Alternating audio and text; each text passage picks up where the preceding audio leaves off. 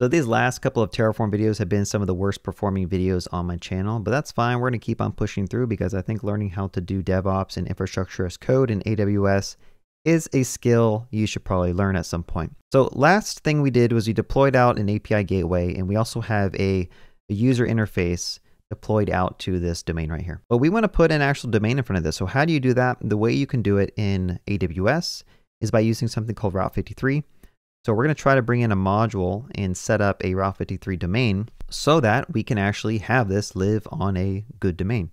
I already have a domain, which I am not using, so I'm just going to go ahead and try to route this domain to Route 53 so we can kind of hit the ground running with this. All right, so let's go in infra. I'm going to say Route 53. Honestly, I don't know what to name Terraform files sometimes. Sometimes I just name them after like the AWS resources. But we're going to go here and try to add in. Let's go here and say add in a Route 53 zone for the domain study group finder. And I think this just requires like one resource block to get set up. So let's just go ahead and check out the code it's spun up for us. It's going to make a Route 53 zone for study group finder. And then you can add some tags here, but we're not going to because why not? And then you can output the name servers. This is what you need to actually hook in to your domain name service. So like in our case, we have Cloudflare is where I bought the domain. And whatever this thing outputs when we run Terraform, we're going to use that. So let's go here. I'm going to say deploy.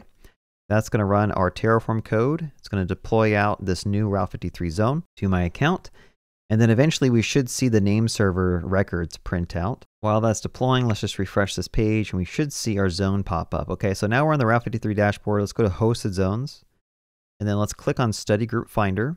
I think it does have to be a public zone for you to like actually have people access it. So after this zone is created, you'll see some NS records and you'll see some values over here. These are the values you need to copy into your actual like DNS service. So we're going to go and figure out how to actually change this. I'm actually going to go and delete these existing domain names because we actually want to point our domain to go to Route 53. So let's just copy these values and we're going to add a new record. I think you can just add an NS record and then we're going to say root and then you can actually just put the name server in here.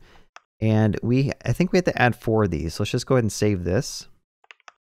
I'll do the root, but then we're going to add the other ones. So let's just copy this one, root, NS, and then for the final one, let's copy that 4th one in there, add a record, NS, paste that in, save it. And if I did this right, what this is doing is we're setting up Cloudflare so that when someone goes to my domain, Cloudflare is going to say, you know what, you actually need to redirect and use the DNS server that's on Route 53. And then we'll be able to actually create our own domains and our subdomains over here so that we can point those to internal AWS resources. Okay, so what I mean by pointing to AWS internal resources, well, we have an API that we should probably have a record for, and we have a UI that we should probably add a record for. So over here, I'm going to say, please add a Route 53 record to point the top level domain of studygroupfinder.com to my, and I'm going to reference that UI file, and I'll say to my Cloudfront distribution. Set up whatever ACM certificates would be needed to get this working. Auto validate the certs using DNS. And I'm also going to say, please add a Route 53 record of api.studygroupfinder.com to point to my API gateway. Again, please create the certs, the API gateway, custom domain, and validate the cert. So I know I asked this a lot of stuff, and like if you're a beginner with Terraform and stuff, this will make absolutely no sense. But I'll try to walk you through what's going on. So basically, it's going to create a bunch of different Route 53 records. And those records are what's going to tie a subdomain or the top level domain to the various AWS resources we created in the other videos. So if you, I don't know why I try to add this. I'll say, why did you add this line? It should exist in UI already. Sometimes AI is just terrible, right? But luckily we're experienced and we can look over the code that it's doing and we can correct it before we just blindly accept it, right? So this stuff, it shouldn't have added to this Route 53 file. It should have moved to the UI file, in my opinion. All right, let's just accept all real quick and kind of take a peek at what happened. So the first thing we should look for is a Route 53 record. Okay, so we're making a record for studygroupfinder.com, so that top level domain, and this is going to actually point to the Cloudfront distribution over here. So notice that this is actually pointing to the Cloudfront distribution, which was defined over here. And then keep in mind, this is an A record with an alias. Typically, A records point to IP addresses, but in AWS, you can use something called an alias to point them to other AWS type of services. So that'll create a record for the top level domain, and there's another one for API, the subdomain, which is going to point to the API Gateway. So notice that there's a custom API Gateway v2 domain name that we set up for this, and that is going to link into our API Gateway. Now for this to work with HTTPS, we have to create certificates. There's another service called ACM, and that is where you can create certificates and have them automatically set up your SSL so that you have HTTPS when people try to access these top level domains and subdomains. So we create the certificate, but then there's another Terraform command that you can use to basically validate them. So like you have to go through and create a DNS record for those certificates in your Route 53 zone so that AWS can actually validate the certificates to verify you own the certificate. Kind of confusing, so I think we should just go over here and kind of talk about this. So let's bring in Route 53, and then let's also bring in Cloudflare. So Cloudflare is where we own the domain study group finder, and we set up NS records. The NS records are going to point this domain to Route 53. So point NS to Route 53 zone, and then we are basically inside the Route 53. What we're doing is we're going to link Route 53 to our Cloudfront distribution. And then also we have an API gateway with a mono lambda. So let's just go ahead and bring this stuff up. Mono lambda express. And this is API gateway with a custom domain. So again, we're going to point this to our API gateway with a custom domain that points to our lambda function. And then this is kind of like how it's all set up. I know this diagram is getting kind of crazy, but that's how the app is looking right now. We have Cloudfront for hosting the UI. We got API Gateway for hosting your API on a subdomain. And this is going to be api.studygroupfinder.com over here. Over here is just studygroupfinder.com. Okay, are you guys still with me? I know this is a all over the place tutorial, but I might come back and actually make like a slower paced, full explanation of everything. So again, what did we do? We created the records. We created some certificates. We created some Terraform modules that'll basically automatically validate those certificates. And then we should be able to run this. So let's just do a deploy and hopefully it doesn't fail. It looks like it has some duplicate providers. So like I could just find where this is being called twice. For some reason, AI added 2 providers. We don't want that. So let's just go ahead and clear that out. Let me get rid of that providers. All right, let's run this. Hopefully this will go through. You know, there's like some more issues with the providers. I probably should have reviewed that AI code a little bit more before I just blindly started accepting stuff. But I don't think some of these things even need providers attached to them, because it's going to use the default region of US East 1. So let's just go ahead and just try to run this again.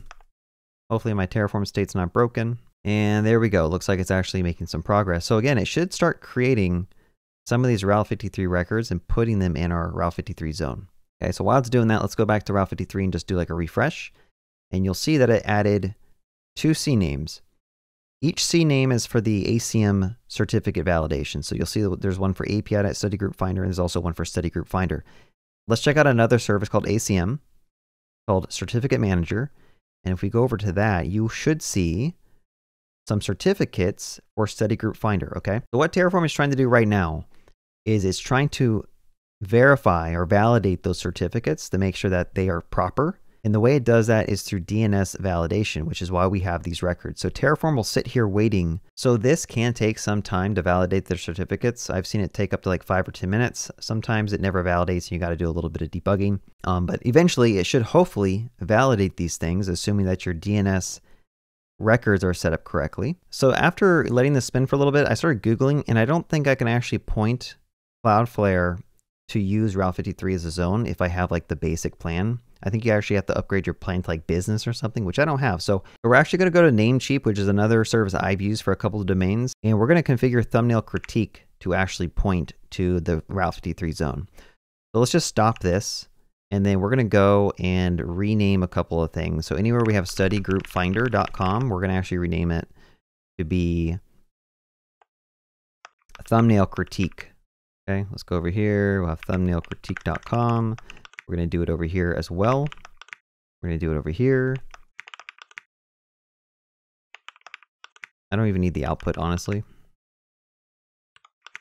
All right, let's try this again. This should actually destroy the other zone that was created with a different domain name, and then recreate a new one, and then recreate some certificates, and then we'll have new NS records we'll have to use and point into Namecheap. And you'll see here, it's actually destroying those other validation things we're doing for Study Group Finder, and it's going to get rid of them. And then it should start recreating the new zone and the new records. And okay, now the old zone is gone. That's good. Let's just keep refreshing until the new one comes up. All right, here's our new zone, and we're going to click on these NS records. All right, so let's copy it into this one. We're going to go back and copy this one. Add that one. And then finally, we're going to add this one. Let's just go ahead and save that. And after saving this, that should update my domain to point to Route 53. And then Route 53 should have control over all the domains and subdomains. And so you'll see here, it's still trying to probably validate the new certificates for that new domain. So if we go to ACM again, and then refresh, we should see thumbnail critique pending validation. And now I think this should actually make some progress at some point. So let's just let this cook for a little bit and I'll come back. So now, as you can see, it says issued. And if we go back, we should see some additional records get added here. So we have a record here for our API, thumbnailcritique.com. And it also should have created a record for thumbnailcritique.com. Like it should have an A record there. I'm not sure why that's not showing up yet. Oh, probably because I called it .com.com. That's probably not what I want. So let's just go ahead and just stop this thing right now. If we can just rerun it. Sometimes you'll have to go and manually delete the Terraform lock that's in your Dynamo table. So let's see if we can actually get this to create the new A records. There you go. So now we have a new A record for our top level domain. And then eventually this stuff should all be hopefully linked together. Go to Cloudfront, because this is still deploying. I think it's trying to add the alias to our distribution. So if you go over here, notice that we have thumbnailcritique.com. It's been validated. We have an alternate domain name here. So I think I can actually go to my domain now. And there you go. Our app is on our thumbnailcritique.com domain. Pretty cool. And then also the API. I think if I actually put API in front of this and go to like a testing, this is hitting our Express service. Although I don't know what API endpoint we'll need. That's API/testing. So if I do API/testing, it says testing hello world. All right, congratulations. If you follow along this crazy tutorial, we have learned how to set up a Route 53 zone. We learned how to get a custom domain name and point it to our Route 53 zone. We learned how using Terraform to create the zone and add A records so that we can point domains and subdomains to various AWS services. For example, like this one is pointing to the API Gateway. This one's pointing to our Cloudfront distribution. To get the domain working in Cloudfront, we had to set up an alternative domain name and then also hook into a certificate. To get it working in API Gateway, I think we had to go and create a custom domain name. So if I go to this, there should be a tab over here that says custom domains. Here it is. So we have a Terraform resource that's creating this. This is linking to another certificate. The certificates are validated using the C names that are here. And then eventually Terraform will basically wait for it all to hook it together. And then, of course, this is all set up with Terraform. So in reading through the Terraform, like it's not too difficult. Basically, everything I just talked about in the dashboard on AWS links one-to-one with like a resource that we just added. So I'm going to commit this, and then you guys can kind of view what changed to see like how did this all kind of get set up. But all right, that's about it. Hopefully you guys learned something new by watching this. And yeah, have a good day. Happy coding.